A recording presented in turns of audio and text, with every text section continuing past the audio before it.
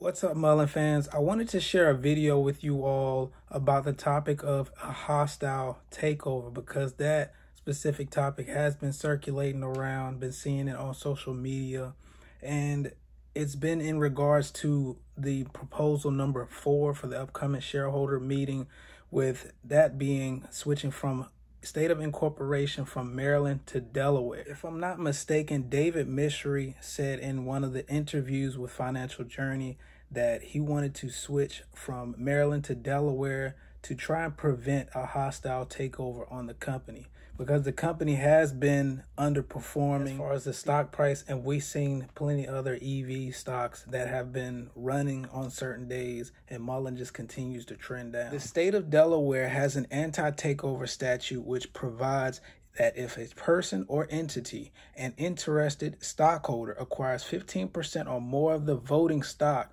of a Delaware corporation, the target, without prior approval of the target's board, then the interested stockholder may not engage in a business. And that's something David has voiced, that he wants to prevent a hostile takeover of the company. In this clip I'm about to play reveals the methods that an interested taker uses to acquire a takeover target company. Let me know your thoughts following the clip below. Let's get right into it. We go. Hostile takeover occurs when someone buys a business that does not want to be sold. If you think about it, this is a very bizarre situation. Now, businesses are bought and sold all the time, but usually the business wants to be sold. This is a situation when the business does not want to be sold. So let's start with the corporate structure. Publicly traded corporations issue stock, and the percentage of stock you hold is your percentage of voting rights. So if you own 25% of the stock, you have a 25% vote on major company issues.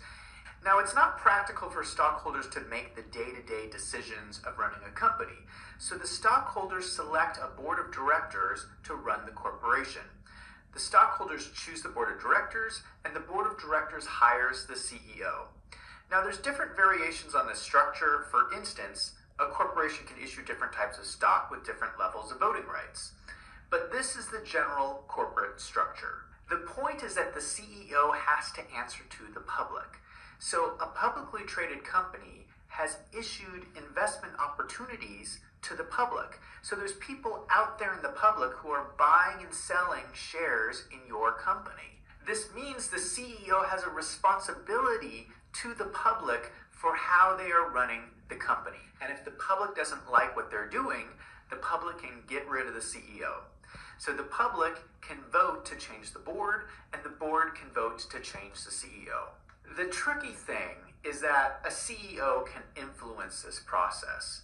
So the CEO normally sits on the board, and the board put forward new potential board members for shareholders to vote on. So there's lots of ways that a CEO can influence this process. And from a practical standpoint, there's just a lot of things they can do to keep themselves in power. There are 3 things in common in all hostile takeovers. So if you're planning a hostile takeover, you're going to need these 3 things. The first thing you need to pull off a hostile takeover is you need a hated CEO. This is perhaps the most important thing that you need, because if you have a company with a CEO that everybody loves, you're not going to pull off a hostile takeover, because the board is going to listen to the CEO. They're not going to listen to you. What you want to find is you want to find the most hated CEOs in America, because these are the people who are weak. These are the people who are not going to have the support of their board. So the lesson here for you business people out there is it's important for CEOs to be liked, because in a takeover threat, you need the board to stand behind you. The second thing you need to pull off a hostile takeover is you need poor performance. You need to find a company that is underperforming. So an example of this would be like if you were to find a company that is a well-known company, it has a great product, and somehow they're making a loss every year. And you look at this company and it boggles your mind, how could they not be making a profit? That's an underperforming company. And one way you can find this is you look at the company's competitors. If the competitors are doing well in the same market and this company is not, that's a sign they're underperforming. And that opens the company up to a takeover threat for someone to come in and say, I can raise this company's performance. So the lesson here is that it's not enough for a CEO just to be liked. You have to deliver results. The third thing you need to pull off a hostile takeover is you need a strategic plan. You need some way to communicate to the shareholders the specifics of what you're going to do if they vote for you. So how are you going to make the company better? Are you going to bring in a better capital structure? Are you going to do better marketing? Are you going to expand into new markets? What are you going to do to make the shareholders more money? Ultimately, this is about money. So shareholders are people who have invested in your company and they want a return. So they want to know, how are you going to increase the price of their shares? The lesson here is that for a hostile takeover, it's not enough to just say, this person's doing a bad job. That's not enough. You also have to say how you can do the job better. So to recap, if you're going to pull off a hostile takeover, you need these three things. You need a hated CEO, you need poor performance, and you need a strategic plan.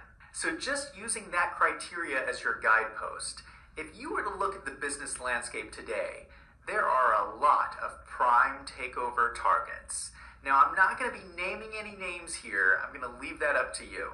Even if you have a smaller division of a larger publicly traded company, you have a case to come in and improve the performance of that division, because that division is destroying the value of all the shareholders. The most important thing I want you to understand about hostile takeovers is that it's all about productivity. Productivity is the true driver behind business. So productivity drives stock price and productivity drives shareholder voting. So in a business, when their productivity starts to go down, that's opening the door for takeover threats. And in a hostile takeover, somebody is just coming in and saying, I can do things better. I can raise this company's productivity. Go.